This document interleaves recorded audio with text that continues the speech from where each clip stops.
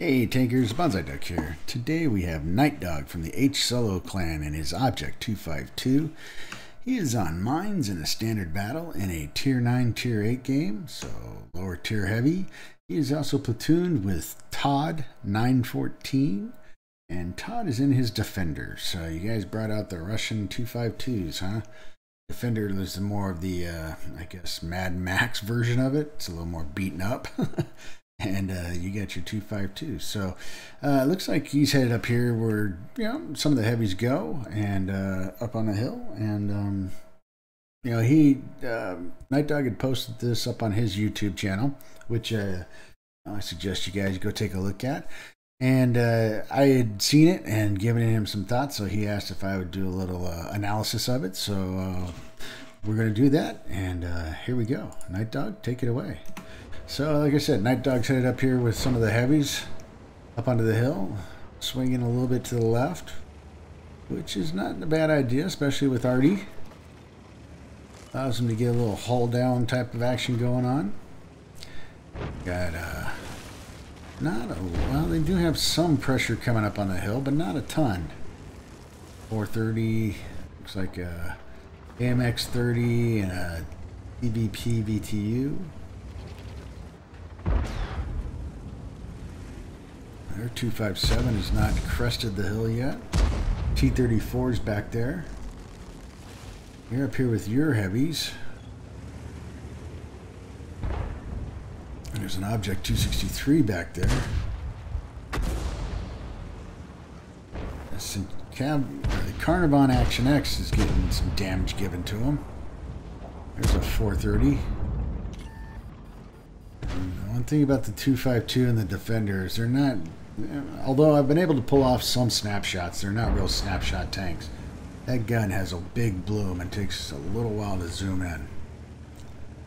So we're doing a little dancing up here with the other heavies. The 54E1, I don't know if he's on the reload. I don't remember seeing him shoot at all. Action X is, he's getting out of dodge. The other heavies are pretty much leaving this 430 and this TS5 to hold the hill.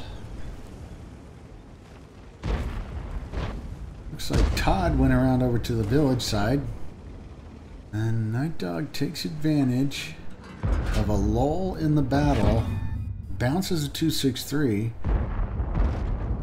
He's able to bounce a shot into the 40, but bounces the 40 shot and somehow gets this big heavy tank up on the hill. Now, I can honestly say I would never have probably attempted this, simply because the 252 has absolutely horrid gun depression.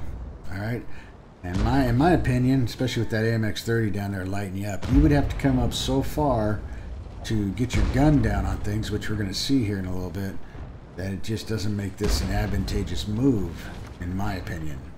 But you make it work. So, as we can see, you can't really get your guns down on anything that's close, and those the things you can get your gun down onto are behind rocks. Now there goes the RHM. Are you gonna be able to get a shot into him? Yeah, but you missed him. You got some spotting damage.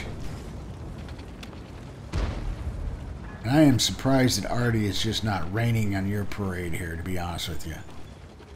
This big heavy tank up here, that would be like an Artie magnet. There goes the Object 263 along with the Leopard PTA.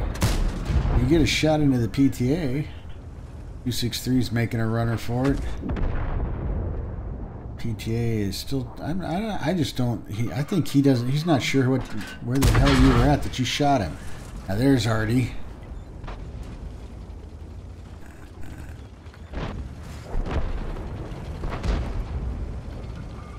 Now NiteDog looks like he might be thinking about getting down off of the hill, maybe giving this 257 some help or some damage.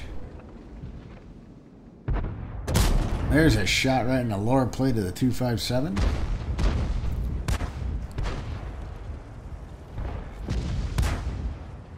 A bad spot here is because Artie can definitely hit you. Bounces a shot and takes one from the 257. Yeah, I think I might have been trying to do some side scraping here. he's just going to stay looking at you. Nobody else is giving him any fits.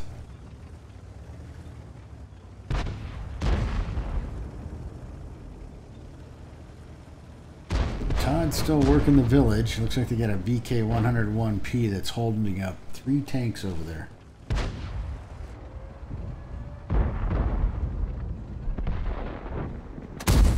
Bounces that shot.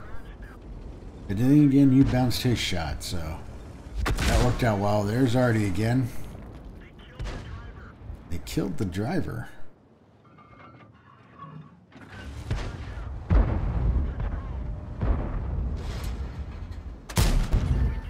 Bounces another shot. You're out of APCR.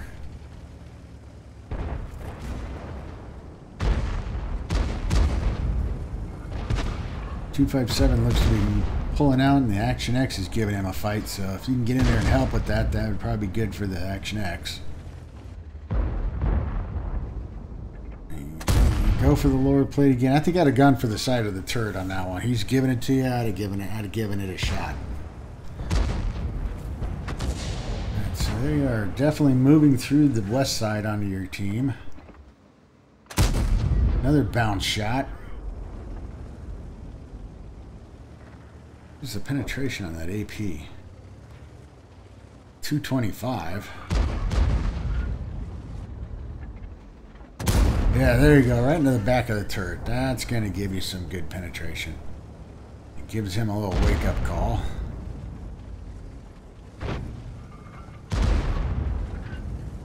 Now you got an SU-101 in behind your lines, but it looks like the 430 is going to take care of him. The 257 is just watching you. He's just waiting for you to come back out there.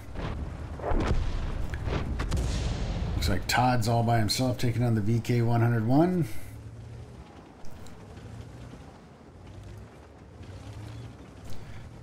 .257 doesn't know. He wants to push in on that Carnivon Action X, but he can't leave you to give him a side shot again. He's hoping that AMX-30 will help him out. Hopefully the Action X isn't stupid and goes up too far where he gives him some lower plate. And you got a 430 coming in trying to help out the Action X along with, looks like a 705. Shot into the lower turret, which doesn't do anything. Oh, there's Artie.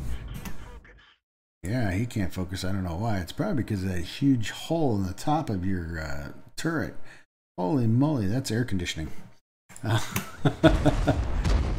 Alright, so there's a 257.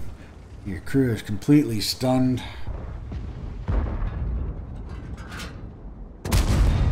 You did get a shot into him, and you managed to bounce his, which was good, because you bounced 390, and you only had 373 left, so that was the kill shot right there, and you managed to bounce it. Alright, now your commander's hurt. You're waiting for your med kit to reload. 14 seconds. You brought the 257 down to a one shot, but then again, if he gets a good roll, you're a one shot to him. And looks like Todd's working on the VK-101. He's managed to push him back. Here comes the 705 into the back of that 257, and that's it for him. Alright, your med kit's back. You can fix your commander.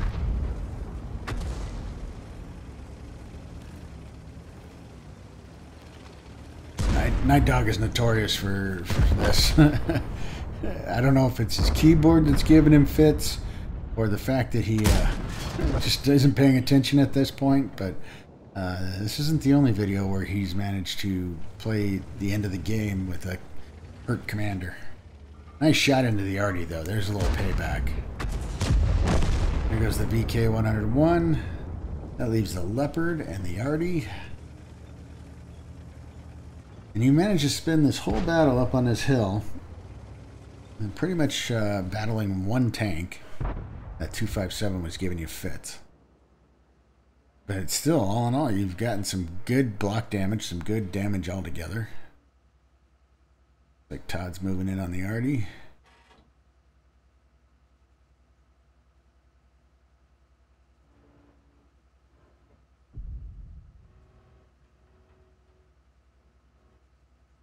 rest of your team's moving in for the Leopard PTA. Todd takes care of him, and there's the Leopard.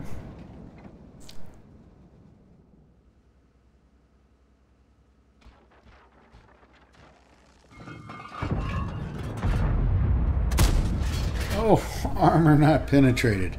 That's gotta suck. You be able to get a shot into him? And you do. You put him out of your misery. And that's a victory. Alright, game plates. So, excuse me, Master Third Class, Fire for Effect for 136,016 in credits for 7,582 in experience. You got 2,793 in damage with 1 kill for 936 of base experience. You did 1,494 from 300 meters out. You blocked 1,330, and you assisted with 184. You made some good credits. You made some good experience. It was a 5 times, so you know that all worked out well for you. I guess if I had to say anything about this NiteDog, is you took the tank to the wrong place.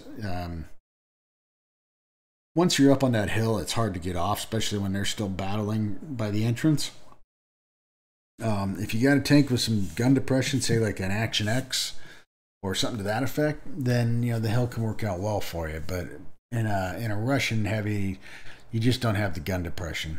And obviously, as you found out, suffering 3 hits from Arty, that up there is just it's Arty heaven up there. So I guess I wouldn't have done that. Like I said, you're able to make it work, and you were able to bring it out and get a win out of it, and still manage to cause quite a bit of damage, and do pretty good in the game. So maybe not the choice I would have made, but it worked well for you. You were able to make it work. So anyway, that's NiteDog from the H Solo clan and his Object 252U on mines in a standard battle.